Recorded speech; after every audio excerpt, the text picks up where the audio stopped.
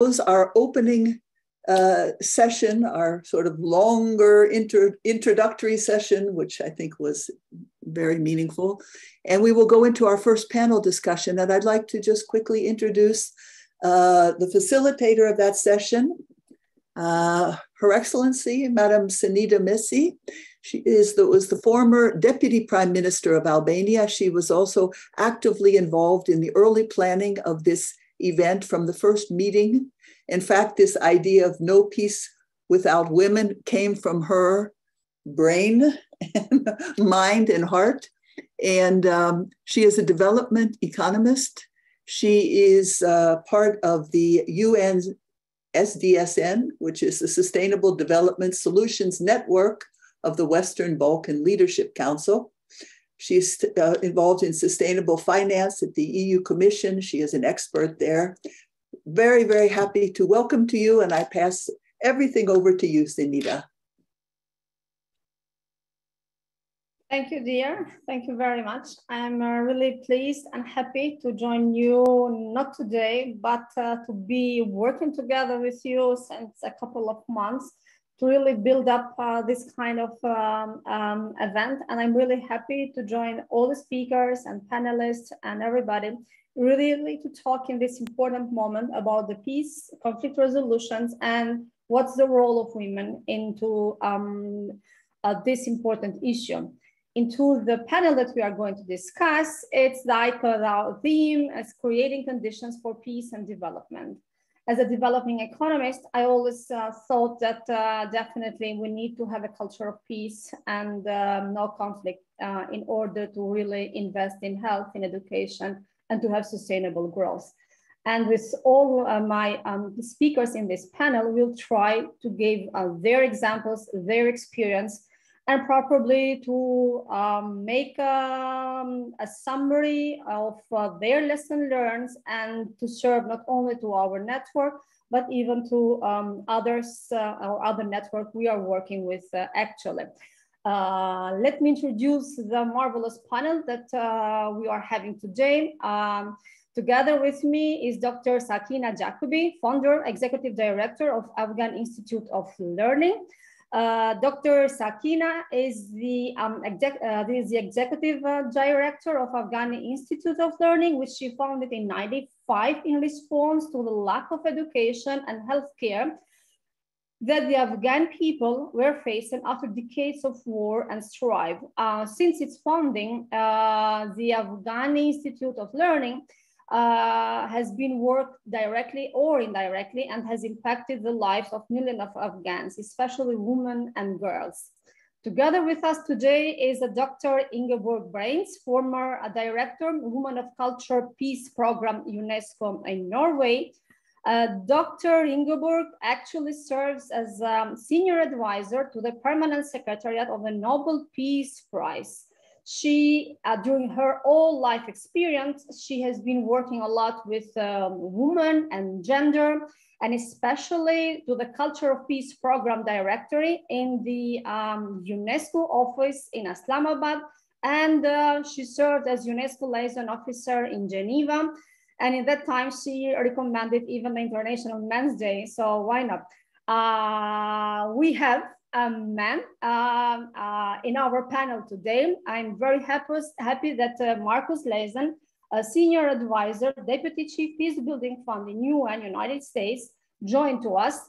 He has been working for a long time in conflict resolution and in humanitarian work, working for the former Department of International Development with the UK, actually Foreign, Commonwealth and Development Office, PCDO department.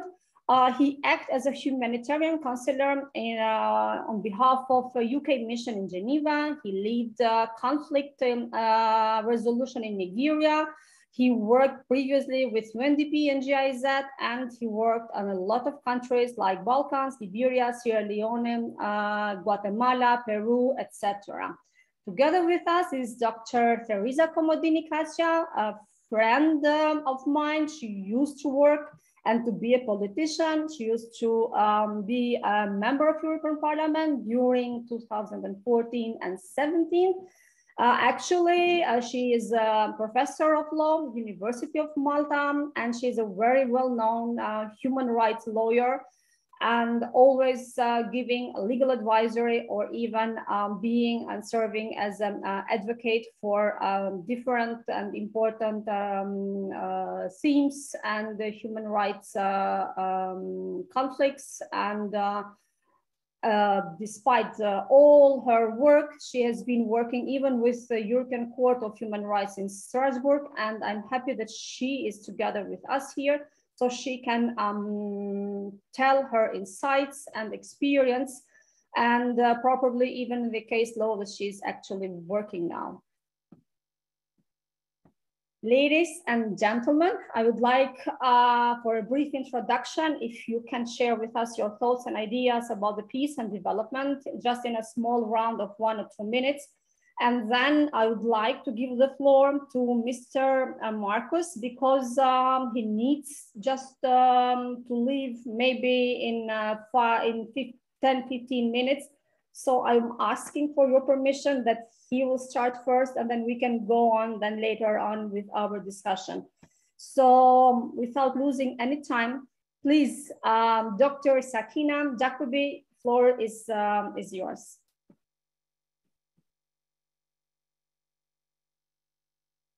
Doctor, please unmute the microphone. We cannot hear you. أعوذ بالله من الشيطان الرجيم بسم الله الرحمن الرحيم. It is a great honor to be here today in this event, and with such a wonderful leader and such a wonderful human being who are really care for the part of the world that they are not able to care for themselves. Especially WFP have been one of my favorite organizations who is really working for humanitarian. And what a topic, no peace without women. As a woman who have been living in a conflict zone for many, many years, 31 years I have been working in this area, women have been the victim everywhere. And so today we are going to discuss this, and I am so happy to be able to be part of this discussion and be able to see if find a way to we can bring a solution for this problem. And always we talk about, yes, there is war, there is a conflict, this and that, but how we can get around, and as a woman, we can bring peace into these area that is constantly or suffering with war and conflict. Thank you. I just wanted to say only one few words, and then we will have a discussion. Thank you very much. Yeah. Thank you, Doctor. Dr. Ingeborg, I would like to hear some initial thoughts from your part as well. Thank you. Honorable organizers, speakers, participants, and friends, I would like to express my deep appreciation to the conveners of this conference for providing a platform to discuss and search for peaceful and durable solutions to conflicts. It is vital in the dark and polarized times we are experiencing now to be practically solution-oriented. Courageous women have, over the centuries, used their creativity and their caring capacity to help build peaceful, non-violent societies. The first woman Nobel Peace Laureate, Bertha von Suttner, wrote in her famous anti-war book, Lay Down Your Arms, that we need, and I quote, to develop an active disgust for war. Today, we are in the middle of a war in Europe, and a series of wars are raging also elsewhere. Each time that we allow weapons and hatred to take the upper hand, when we let the hawks be our spokesperson, both humanity and humanism are losing. With modern weapons, war is an existential threat, not only to humanity itself on this, our beautiful planet. War kills and maims, creates misery, destroys infrastructure, livelihoods, and the environment, and sends millions on the run. War is obsolete and should be left in the dustbin of history. Like Eleanor Roosevelt said in the UN, nobody won the last war and nobody will win the next. The world spends present more than $2 trillion a year on the military, according to the Stockholm International Peace Research Institute, which correspond to more than 600 yearly regular UN budget. If we want the UN system to be able to do its work, we must move the money from the military to meet people's needs. Imagine only 8 days of the world military expenditure would give 12 years free quality education for all the children of the world. Friends, we have work to do. Thank you. Thank you, dear, very much for your insights and message. I would like to give the floor to Mr. Marcus Lenzen, the Deputy Chief Peacebuilding Fund. Mr. Marcus, are you online with us? Yes, I am. Can you hear me well? Yeah, we can hear you very well. I know that you need to enter in another meeting soon enough, so the floor is yours, so you can share more than the 2 minutes of introduction. And probably if you are able to join us in the further discussion, we are much more than happy to welcome you back. Very well. No, thank you so much for having me. It is really a great pleasure on this extremely important topic to be able to join you from the part of the Peacebuilding Fund here in New York. Again, apologies of my curtailed time now. As you know, the high level week is upon us and it is already very busy here in New York, and my Assistant Secretary General for Peacebuilding Support has asked me to join her with another high-level visitor. But I really wanted to still be here because this topic is so important. The title says it all. There is no peace without women.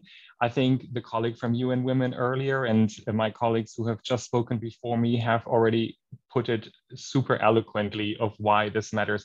What I would like to add, maybe starting from actually immediately the point the doctor made just now on the financing. I, of course, work for a fund. It's a UN system-wide fund that was created in 2005 at a time when the membership already realized that we really needed to have a step change if we wanted to make peace and international efforts to support it last longer beyond sort of peacekeeping operations.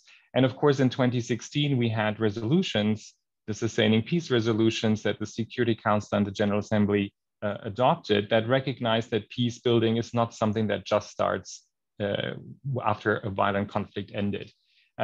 We heard in terms of the role of women that we have from the video that UN Women showed how that we have evidence that peace works better, lasts better when women are meaningfully involved.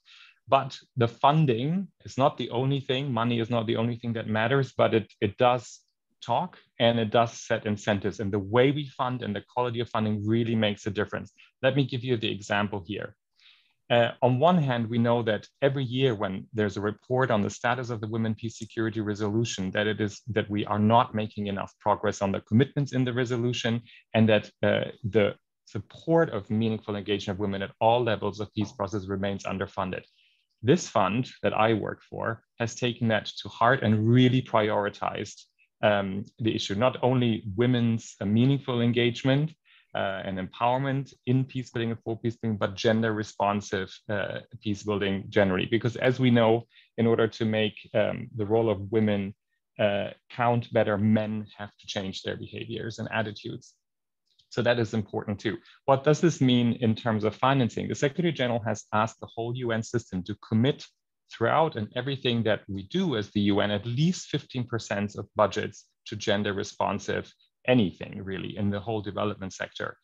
We thought, okay, we can do even more and we need to do more in peace building. So the target for our fund is twice this, that we invest at least 30% of everything that we fund in gender responsive peace building, and that all our recipient agencies, UN Women is a very important one, but also UNDP, UNICEF, the World Food Programme, the whole lot of UN agencies we work with, it matters in all of them and we all hold them to this. And in fact, we're very proud that we are constantly exceeding this target at the moment. Last year, it was 47% of our investments went to gender responsive peace building.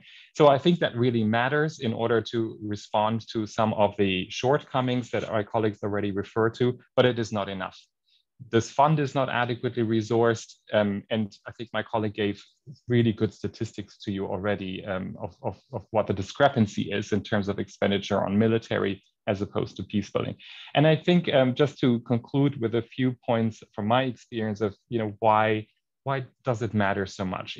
Colleagues have already mentioned a number of things that I don't want to repeat. So for me, it is emphasizing the role of women in peace building, but also, again, changing the behavior of men in this regard matters so much because it makes a qualitative difference. It is about the transformational power of peace building.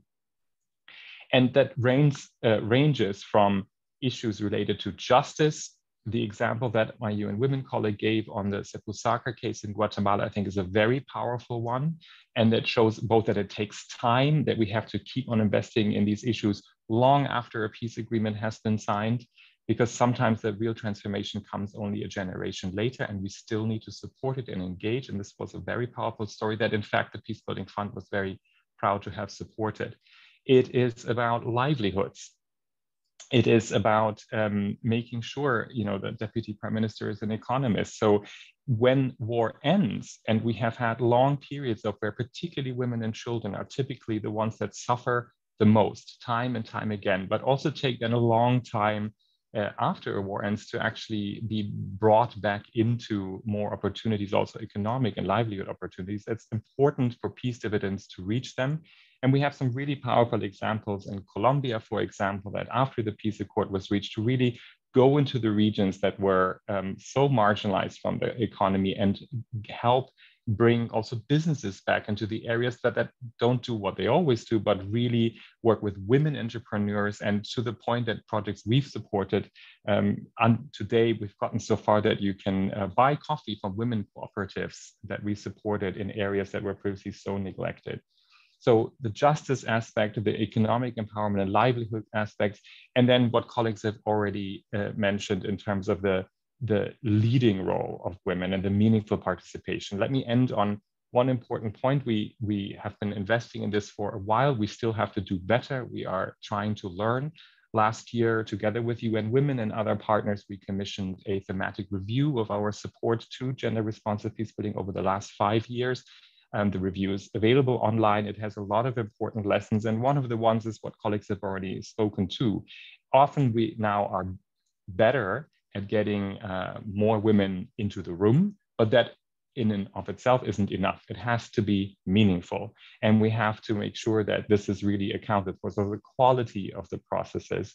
And again, it's not about other people talking on behalf of women. The colleague before me gave extremely powerful examples of how much. And I think it matters because women so often are able to speak again about the qualitative changes, the transformative changes that need to take hold for peace to be meaningful and last. And we are really proud to be supporting this and to work with so many partners across the UN system and civil society to keep supporting this. So thank you for having us here and letting me share these reflections. Thank you, dear, very much for sharing all of this information. And definitely when you were mentioning the 50% gender target, I was thinking of 30. Now that you already are surpassing the 30%, then definitely the next target will be 50%. So, pure equality. And yes, we all do agree that the war is costing much more than prevention of the conflict and helping in education and health as well. So thank you for joining us today. Hopefully you'll have time to really get in again. If yes, so please do it. I would like to give the floor to my friend, a marvelous person. She's a lawyer from Malta.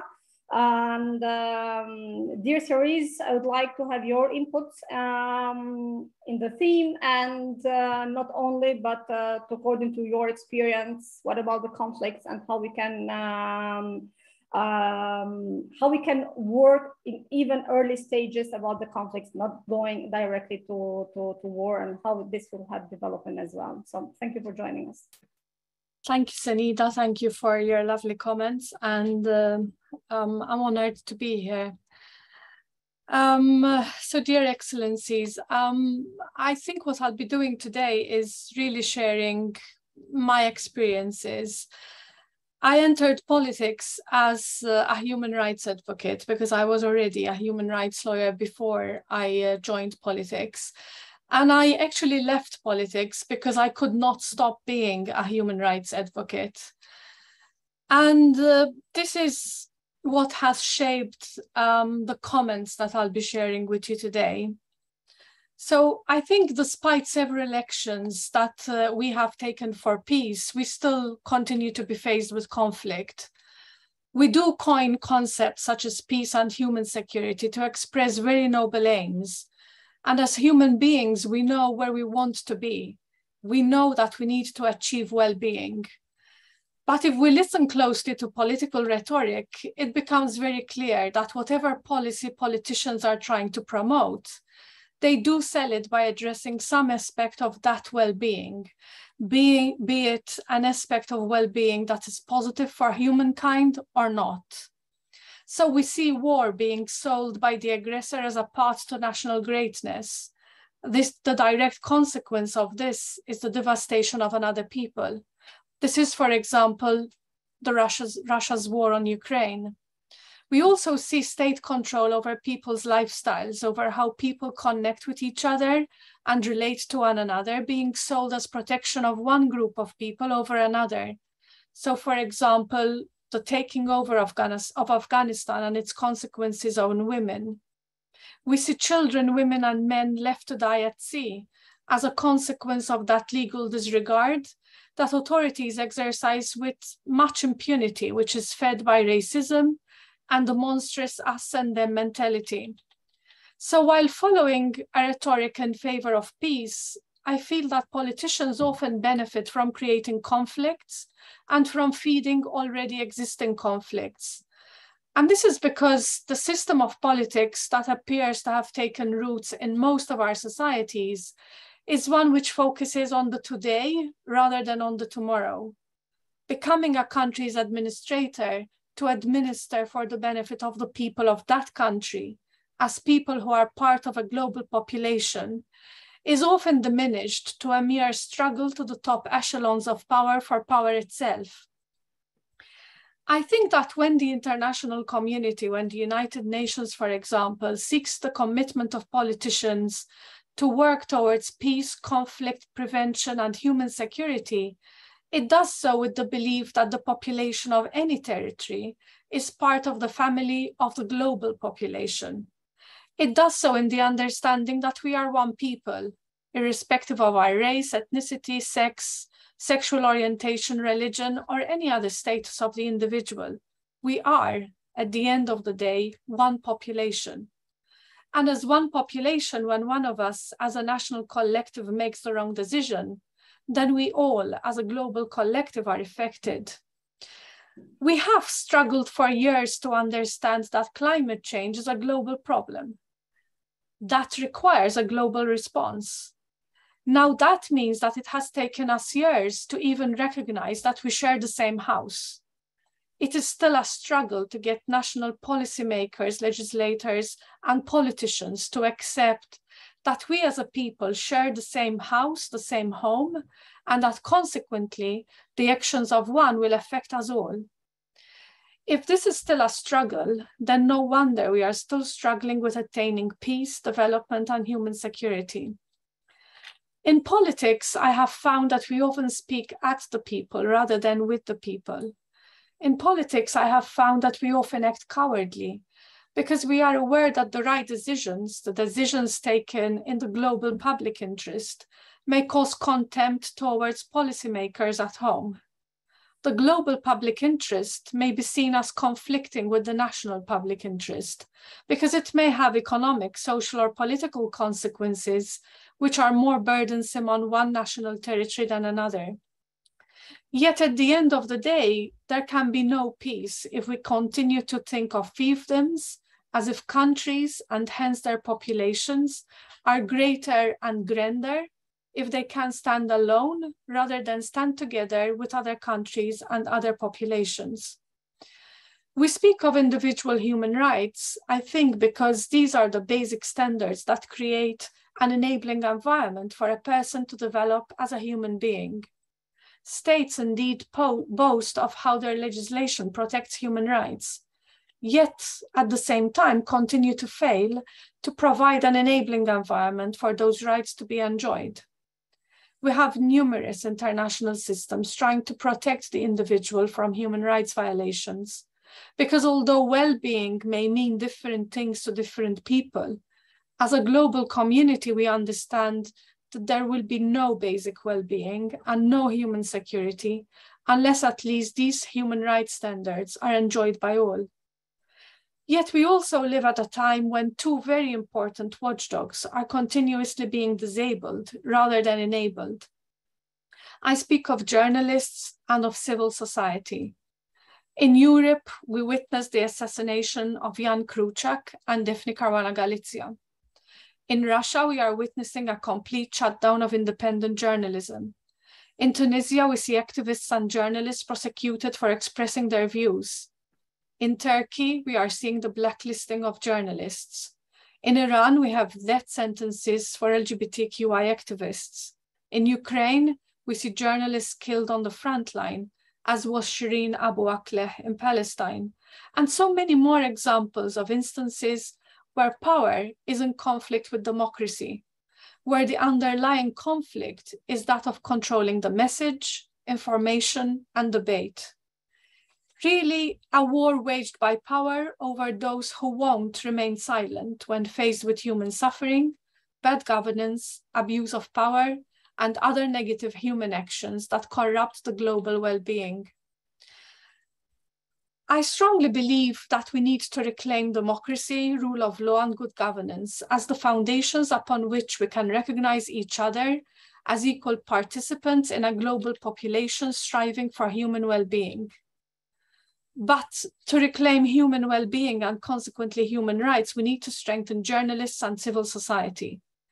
In my opinion, they need to regain their position as pillars of democracy and pillars of the people, not only where democracy is formally already established but is faltering, but also where democracy is only still a dream.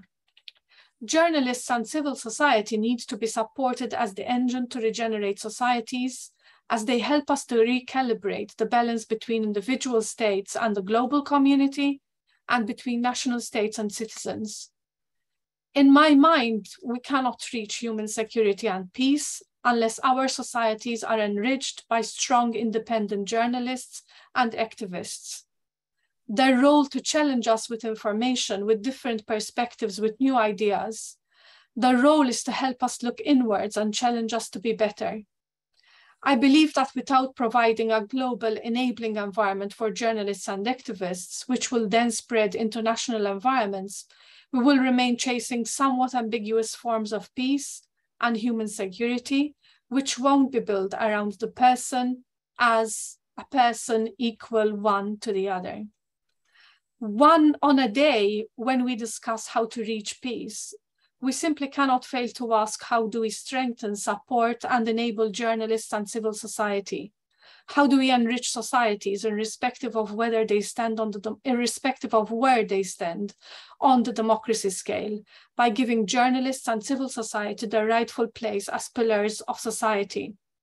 I think when we manage to effectively claim a safe position for journalists and activists, then I believe we would be a step closer to peace and human security, and also a step closer to ensuring gender equality. I think this is my contribution so far, Senida. Thank you.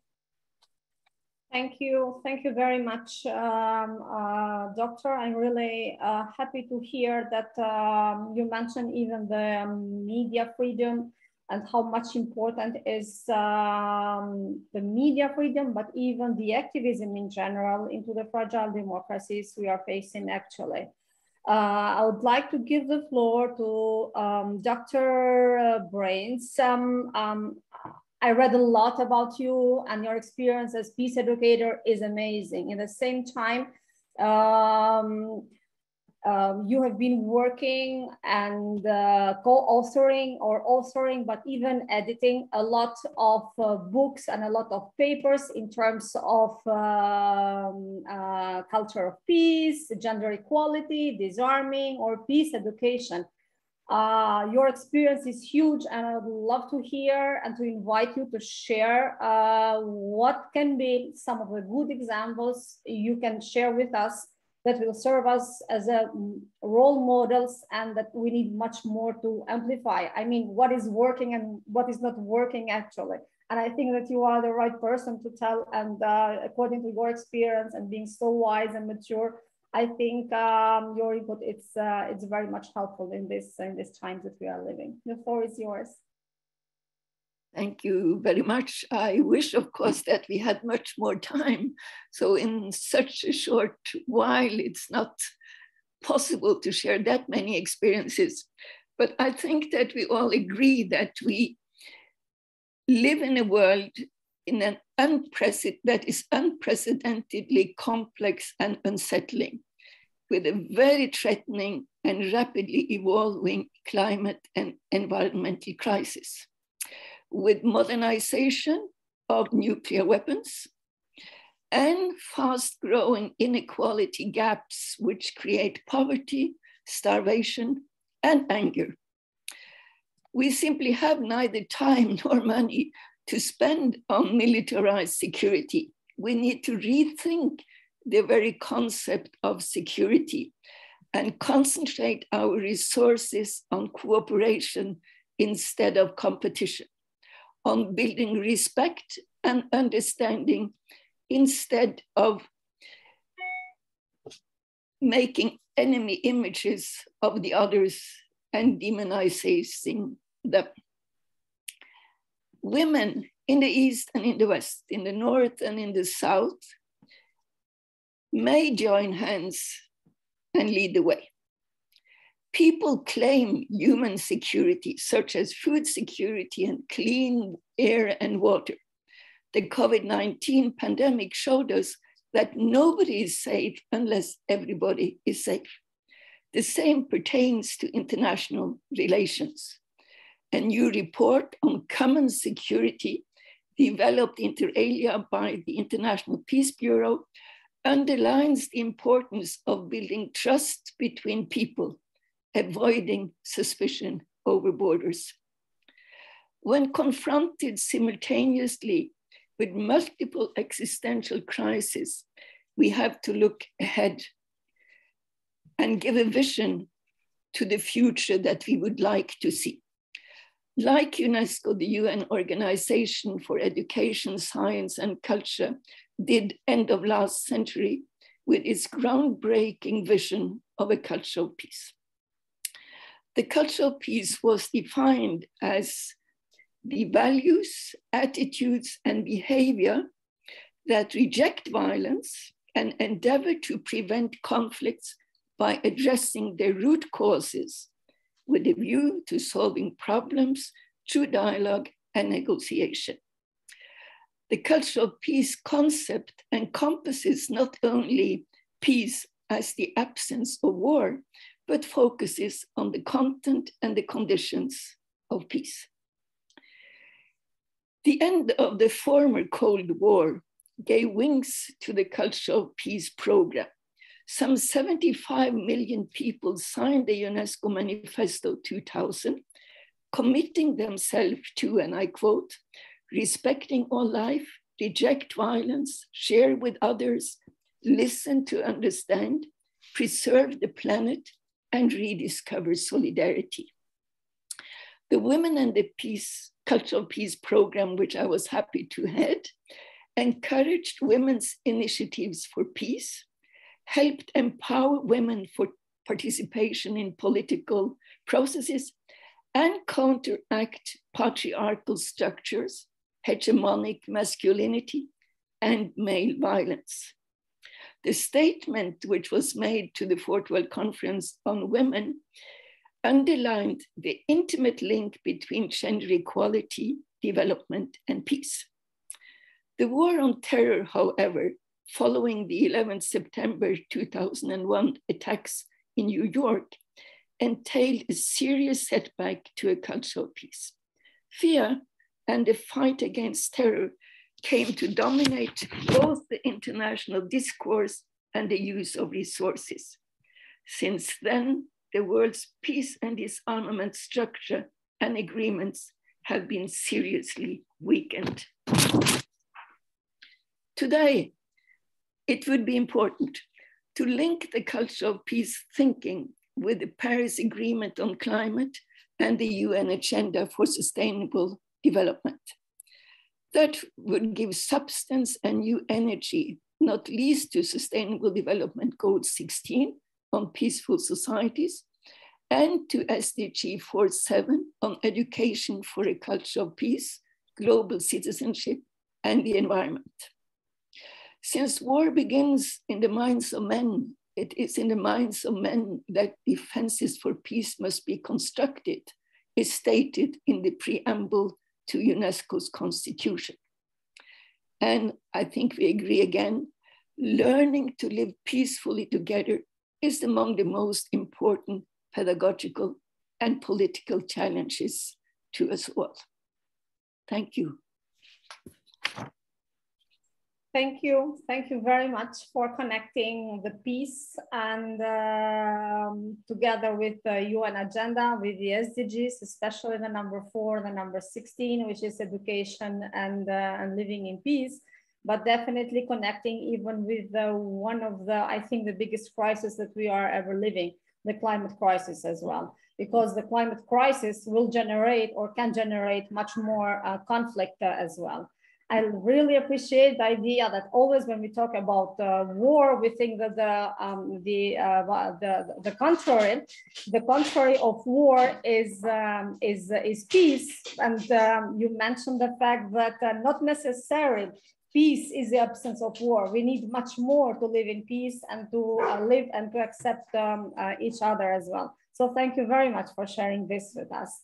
Last but not least, I have here an amazing woman which is working since a long time, since even before that she founded in 1995 her Learning Institute, but working with the communities, working directly with youth, working directly with women in one of the most, I don't know, long-term, I think, conflict area. Dr. Yacoobi, what can you share with us? What are really your, what is really your impact in Afghanistan, but not only? What lessons can we learn out of that?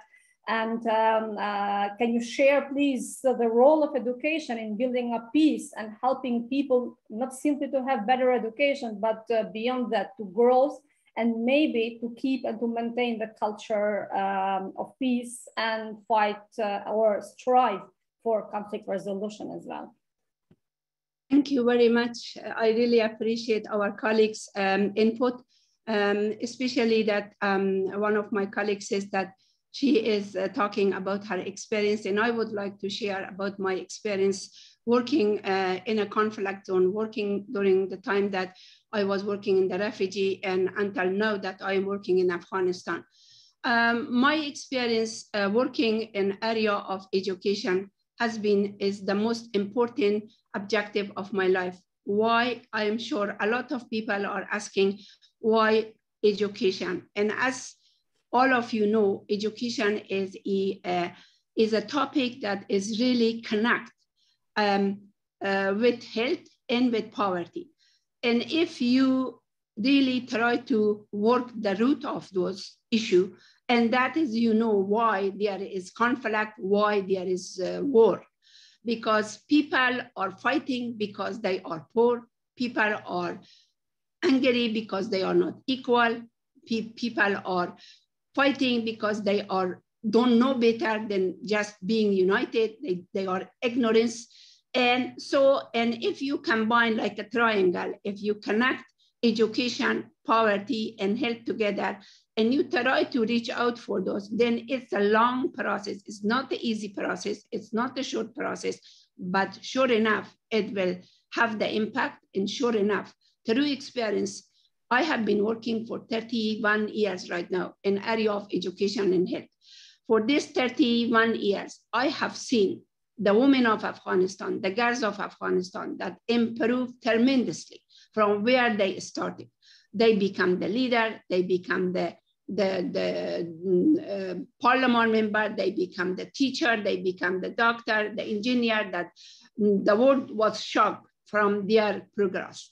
But that is not enough, because what happened to Afghanistan is as soon as we build the system, as soon as we get instructed, then again, the system collapsed, somebody else will take over, and then we have to start again from 0 point.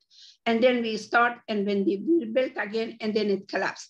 My point is here that the people who are suffering the most, or the vulnerable one, or the women and children. Right now, the children of Afghanistan are malnourished. They are 5 million children are dying from hunger. And also the women of Afghanistan are dying of malnourished and sickness. And most of the service that it was available for them, they are not there anymore. 260 hospital and clinic has been closed. The educational system is completely collapsing. Why? Because there is most of the teacher also is left. And the one who are there, they are not really updated. And also the schools are not open. The girls' schools are closed from 7 to 12. So it is a chaos situation in Afghanistan. But at the same time, Afghanistan has been falling out of the radar. Everybody talking about education, everybody talking about the woman is getting education, but nobody is thinking that right this moment they have to get education. Education cannot wait. And for that purpose, I just want to share with you that in a country that is a traditional country, in a country that has a different culture, in a country that it has a different belief, in a country that almost 90% of the people are not educated, how you are going to really expect people come and stand up and defend themselves for their right? How do you expect people come and say, okay, I want to be democratic? How do you expect the people to come and say, I have this company or that company, or I'm doing business? People are starving. There is no job available. People are not educated. People are traditional. So it means that education is the key issue for Afghanistan, for every country, a developing country, but specifically for Afghanistan. I really believe that if we want to bring peace in any nation, first you have to really educate that civil society that they can speak for themselves, not somebody else speak. My colleagues put it very well, that she said that the politicians are using this issue right now for their own benefit. The politicians should talk with the people, not to the people. The politicians are not doing that. The politicians should provide services for those people, but they are not doing. They are providing service for themselves, but they are believe in what they can are capable to do and speak out about it.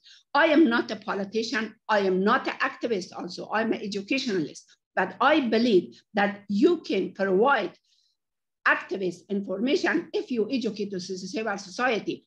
You can call all you want to about the all kinds of constitution, all kinds of law, all kinds of democracy. If the civil society are not aware of it, if the civil society is not responsible, if the civil society doesn't have integrity, if the civil society doesn't have love and unity together, and they don't see equality, how you expect them to respond to this? My point is that learn how to work with civil society, learn to work how to according to their needs, not to you go and implement something else and give them something that they don't believe in it. How AIL has been working, I want to share with you. We have been working under every single system so far, and we have not been closed. Many people are asking me why you are not burned, why you are not closed, because we work as a local organization, we work with local people. We believe in equality. We believe in those poor people who doesn't have a voice, or poor people who cannot go in a meeting and sit and talk, and a poor woman who are inside her compound, suffocating inside her compound. We go door to door, we go community after community, and we relate to the people. And once you relate to the people believe in you, then you teach them what they need according to their needs. And once you teach them according to their needs, they grow and they develop and they produce more and more and more. And that is we are doing. It is not an easy task. It is not simple. It is not fast, but it takes time. You know that through my time for 31 years, I have seen young women grow to be a fantastic leader. I have seen young men to be a fantastic leader. Yes, are we getting there? Are we complete? No. Education is quality. It doesn't, you cannot just give any kind of education. You have to provide quality of education. Quality of education, that means you produce critical thinking for those people. Try to help them to do critical thinking, help them to ask questions, help them to be able to take the floor and speak up, know how to communicate, teach them something that they can come and share and be with their colleagues together in the same environment and be seen as equal, not seen as different. That is the issue that we are working. EIL has been developed a curriculum right now that even the schools are closed right now. From 7th to 12th grade, schools are closed all over Afghanistan. Everybody knows that. But you know that for 2 months, we work on a curriculum. We decided we must keep the door of a school open. And how we do? We develop Academy Merit. It means that we develop a curriculum and we have a TV station. And from our TV station, we broadcast everyday classes, science, social science, every subject. And every child who can have a TV, they can sit in front of the TV and watch that. And every child who can really be able to get this through their community, from community center, they can see that through community center, a TV is sitting there and will teach them how to read and write. Is that the right things? Is that replacing a school? No, of course not. If a school is a different environment, and psychologically, a school is some environment that the children all come together and they learn and they will learn. But these things, at least in emergency situation, I just want to share with you that women have been in front line all the time. I see in my own eyes, a woman who suffered, a woman who was sick, a woman who was poor, a woman who nobody could reach for them. But you know what? The woman provides service to them. During the pandemic, during the COVID, our people, many local organizations, they were the ones who really saved lives. They were the ones that do humanitarian work. They were the ones who reach out. They are all women. They prove it to the world that the women are the best leader providing service to this kind of emergency, this kind of pandemic, this kind of issue. Right now, the women are doing a fantastic job in Afghanistan.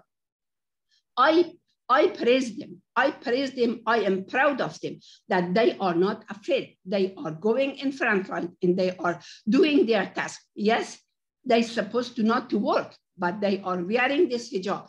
Hijab is not bothering them. They wear a mask, but they go and they talk. We have a journalist right now working with our TV station. They go in front and they give their presentation. We have a doctor who goes in front of the TV and give prevention to the different diseases. Do you know that EIL expand their program? We expanded during this last year. Why? Because there was a great need. Did we have a financial situation stable? No. Are we lacking finance? Yes. The other colleagues from the UN says that the money is the most important thing right now. The money has been frozen for Afghanistan. Afghanistan doesn't have the money. Who is suffering from that? Or the government suffering from that? No, the people of Afghanistan are suffering. The people of Afghanistan needs that money to get to them because the service is needed. Right now, EIL opened 3 more new clinics, 5 more new centers. Why? Because there is not enough service available in Afghanistan. And EIL doing anything that they could do to go around and be able to provide service. Yes, we have a situation, a tough situation, but we are not giving up. we constantly work on that. And anyway, as an entrepreneur, as a social entrepreneur, with my colleagues, we learn how to be creative. And being creative means that you look at the condition and you act on it, and you act anyway that you get your objective. And that's what we are doing. And I really that's really great. Due to time constraint, I would like you to give your final thoughts just to conclude your speech and your message to everybody. Thank you. I really appreciate the beginning. I didn't talk, so I can have another minute. My point is that as a woman, I really think that the women of Afghanistan or the women of anywhere in the world, they have a great opportunity to become united together. Don't have a sort of a jealousy toward each other, especially women who get into a position, then they look down to the other women. They should share, they should be generous. And also through the education, we must be able to teach them love, wisdom, and really unity. Because if we teach this through our educational system, there is not going to be a sort of inequality, because once you are good, you learn, then you do good things, then people will be happy. When you love, and that love reach to each other, and they know that you mean that. So goodness come out of that. So my point is that through your educational system, make sure that as Dr. Moon says that, Dr. Julia Moon says that we teach this pillar of life, which is love, unity, wisdom, and caring, and providing humanitarian service. Providing humanitarian service in a way, in any kind of way that you could. Doesn't mean that you just only provide food or clothing. Also, through all kinds of acting, you can provide humanitarian acts to reach out for those individuals that are unreachable. And that is my final point, that I really think that there would be no peace without women. That is really true. No matter what women are doing, a mother knows how she feels about her child. And that is the way we are working on. Thank you very much. Thank you. Thank you very much. To say the truth, we could say not half an hour, 1 hour, but several hours really to discuss about the importance of peace, the importance of conflict resolution. And as you mentioned, education is beyond everything. Education, how you describe, I couldn't ever describe better. It's kind of a saying that education is life person, and we can see for what you have been talking, for what we have been seeing outside, how devastating is to build up a state, how devastating and how dangerous and is to live in that kind of situation that you are working there with Afghans, and how much important is the peace and the conflict of resolution if we want to have growth, if we want to have health services, if you want to have, I don't know, building up trade and other communication as well. So thank you very much for sharing this excellent experience with us. And I would like to give more floor to you, but due to time constraint, I need to close this panel saying that basically the cost of war and the cost of conflict are very much higher, not simply directly because they are ruining and destroying kind of a public infrastructure or factories or machineries, but biggest is the indirect cost living in a war, or indirect cost of having a conflict, because the population displacement, because of reduce of production, poor health services or poor education services, lower current and future physical investments, reduction in educational opportunities, brain drains, etc.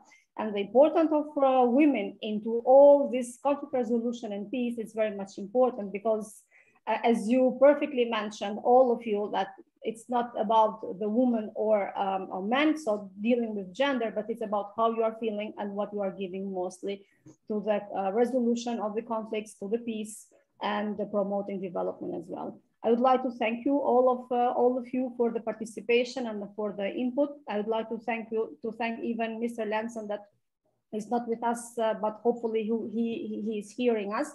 Thank you very much. And I would like to give the floor to the second panel, and I'm really thrilled and happy to see what will come in the second panel as well. So thank you very much.